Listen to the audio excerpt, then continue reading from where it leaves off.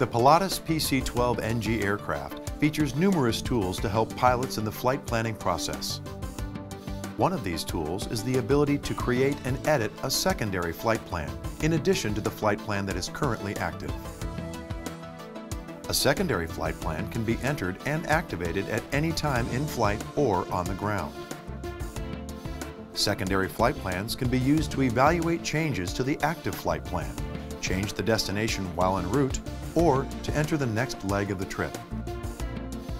In this video, we'll discuss how to create, activate, and store secondary flight plans.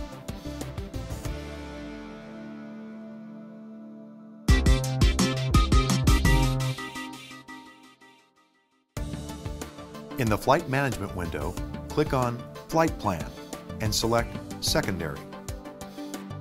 Enter the origin and destination. Insert and activate the entry into the secondary flight plan. Activating the origin and destination of the secondary flight plan does not change the active flight plan.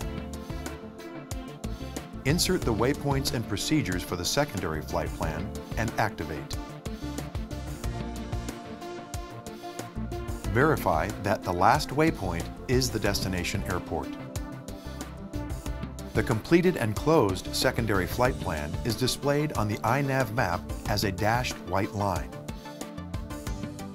Use the Flight Plan prompt to return back to the active flight plan.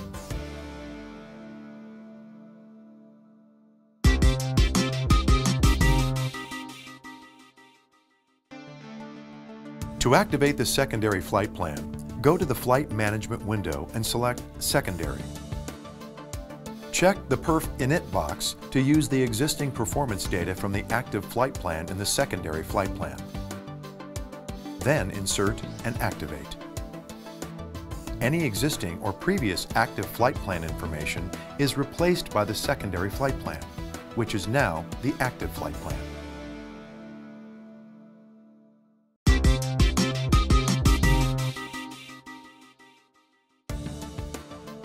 To save a secondary flight plan, it must be named prior to entering any waypoints. A secondary flight plan can be saved in the aircraft custom database for use at a later time. Unsaved flight plans will be lost when the aircraft is powered down.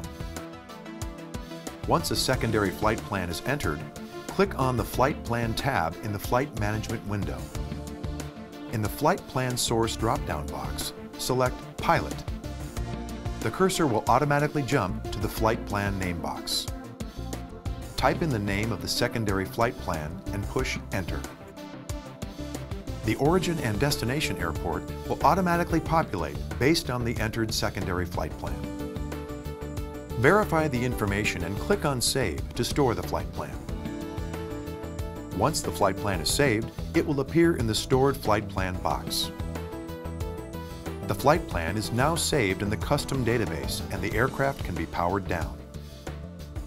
When the aircraft is powered back up, the saved flight plan will be shown in the Stored Flight Plan list and can be selected for activation at any time. This has been an overview of secondary flight plans on the Primus Apex-equipped Pilatus PC-12 NG aircraft.